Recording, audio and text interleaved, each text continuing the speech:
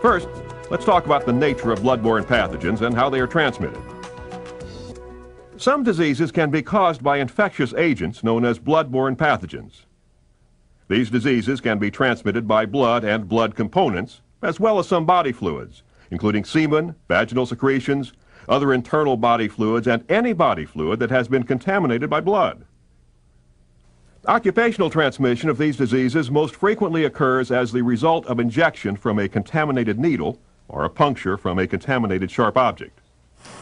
Occupational transmission can also occur through contact with an open wound, and in rare cases through contact with the mucous membranes in the eyes, nose, and mouth. Tears, sweat, urine, and vomit are normally not considered to be potentially infectious unless they have been contaminated by blood, such as saliva in dental procedures.